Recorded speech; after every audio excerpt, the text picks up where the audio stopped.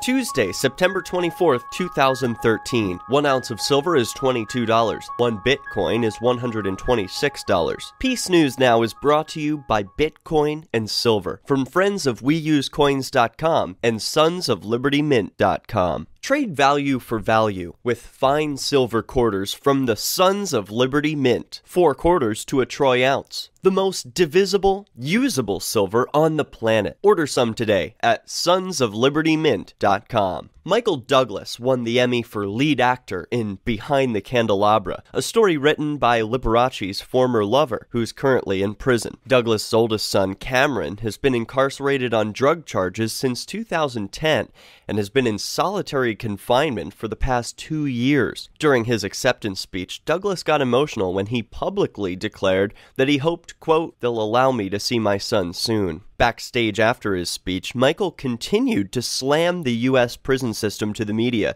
and stated that he was, quote, very disappointed in the system. Quote, "My son is in federal prison. He's been a drug addict for a large part of his life. Part of the punishments, if you happen to have a slip, and this is for a prisoner who's non-violent, as about 500,000 of our drug-addicted prisoners are, he's spent almost 2 years in solitary confinement. Right now, I've been told that I can't see him for 2 years, and I'm questioning the system. Obviously, at first, I was certainly disappointed in my son, but I've reached a point now where I'm very disappointed with the system. My last comment on that is that the U.S. represents 5% of the world's population, and we have 25% of the world's prisoners." Cameron Douglas is scheduled to be released in 2018. In June, he penned a drug policy essay from jail for the Huffington Post. This story is brought to you by friends of blockchain.info. Download the free Bitcoin wallet at blockchain.info. Have you been boycotting Arizona-based goods and services? Many have, and it's costing the state's businesses millions. The reason? In an effort to crack down on illegal immigration, politicians in Arizona have given the police there the authority to ask anyone for proof of citizenship. This papers, please reaction to immigration stinks of Nazism,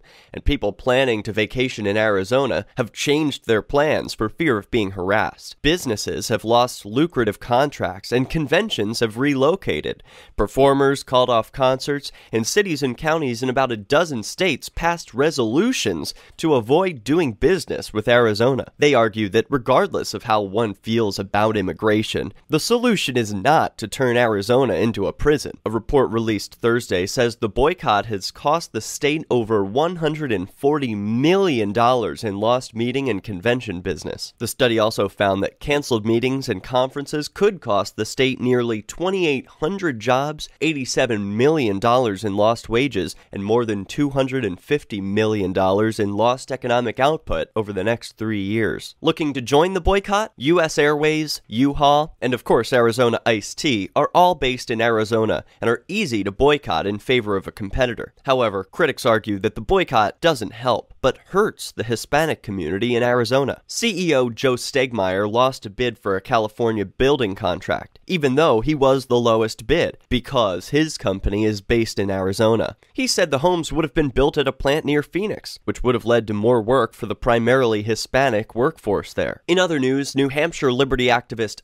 Rosa has a trial November 4th to answer to the crime of driving without state permission. Please attend to show your support. Are you thinking of picking up the new iPhone? Apple says the new fingerprint ID is impenetrable. Wrong. Within 4 days of the release of the new phone, the biometrics hacking team of the Chaos Computer Club has successfully bypassed the biometric security of Apple's Touch ID using easy, everyday means. A fingerprint of the phone user, photographed from a glass surface, was enough to create a fake finger that could unlock an iPhone 5S. Skeptics argue that the purpose of the biometrics were never intended for security, but for surveillance. What do you think? The Department of Homeland Security is testing their new facial recognition software at a junior ice hockey game this weekend. Peace News Now is on the Next News Network and is brought to you by friends of WeUseCoins.com and SonsOfLibertyMint.com. Share this episode with your friends, and if you enjoyed it,